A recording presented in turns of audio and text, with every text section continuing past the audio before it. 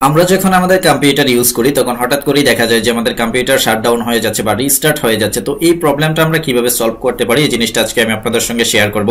তার আগে একটু বলে নিচ্ছি, যারা এখন আমার চ্যানেলটি সাবস্ক্রাইব করেননি কাইন্ডলি একটু সাবস্ক্রাইব করে নেবেন। তো চলুন আমরা কাজ শুরু করে দিই। তো কাজ শুরু করার জন্য আমি এটা এখান থেকে কেটে দিচ্ছি এবং আমাদের প্রথমে যে কাজটা করতে হবে সেটা হচ্ছে আমাদেরকে স্টার্টে চলে আসতে হবে।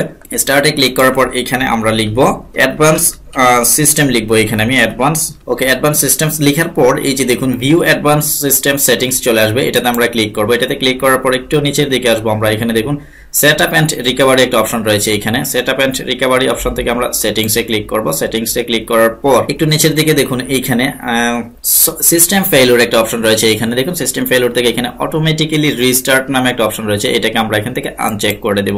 ওকে, আনচেক করার পর আমরা এখান থেকে ওকে ক্লিক করব এবং ওকে, বেশ এইগুলো আমাদের একটা পদ্ধতি। এখন সেকেন্ড একটা অপশন রয়েছে আমাদের, এবং এই অপশনটা হচ্ছে মোস্ট কার্যকরী, সবচেয়ে বেশি কার্যকরী যেটাকে বলা যায়। তো এটা করার জন্য আমরা আবার এখানে স্টার্ট মেনুতে আসবো এবং এখানে আমরা লিখব REGEDIT লিখে আমরা সার্চ করব। করার পরে এখানে দেখুন REGEDIT.exe একটা অপশন আসবে, এখানে আমরা ক্লিক করব। এটাতে ক্লিক করার পরে এখানে দেখুন HKEY লোকাল মেশিন একটা অপশন রয়েছে এখানে, এটাতে আমরা ক্লিক করব। এটাতে ক্লিক করার পরে এখান থেকে দেখুন সফটওয়্যার একটা অপশন রয়েছে, আমরা সফটওয়্যারে ক্লিক করব। সফটওয়্যারে ক্লিক করার পর এখান থেকে পলিসিস একটা অপশন থাকার কথা, আমরা দেখি এই যে পলিসিস, আমরা পলিসিসে ক্লিক করব। পলিসিস থেকে আমরা মাইক্রোসফট এ ক্লিক করব। এখন এই যে মাইক্রোসফট থেকে এখানে আমরা উইন্ডোজ সিলেক্ট করব, যে উইন্ডোজে ক্লিক করব, সরি এই যে উইন্ডোজে আসবো। এখান থেকে আমরা উইন্ডোজে আসার পর দেখুন এই উইন্ডোজ অপশনটা আমাদের সিলেক্ট করতে হবে, এটা আমি সিলেক্ট করলাম এবং এখানে আমাদের রাইট ক্লিক করতে হবে। এটার উপরে রাইট ক্লিক করার পর এখানে নিউ থেকে আমরা কিতে ক্লিক করব। তো কিতে ক্লিক করার পর এই অপশনটা আসবে নিউ কি #1, এটাকে আমরা এখন রিপ্লেস করব উইন্ডোজ আপডেট দিয়ে, উইন্ডোজ আপডেট।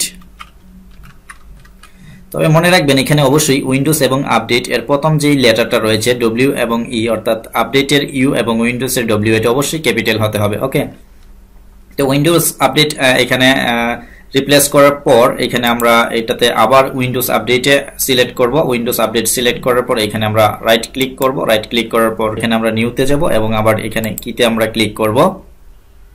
এখন নিউ কি #1 এটাকে আবার আমরা রিপ্লেস করব এখান থেকে AU দিয়ে। হ্যাঁ, AU মনে রাখবেন এখানে AU কিন্তু আবার ক্যাপিটাল হবে। ওকে, তো এখন এই AU কে আবার আমরা এখান থেকে সিলেক্ট করব। এখানে দেখুন এটাকে সিলেক্ট করার পর রাইট ক্লিক করব। রাইট ক্লিক করার পর এখানে আমরা যখন নিউতে যাব, নিউতে আসার পর দেখুন এখানে একটা অপশন রয়েছে DWORD 32 বিট ভ্যালু, অর্থাৎ আমার পিসি 32 বিট সিস্টেম।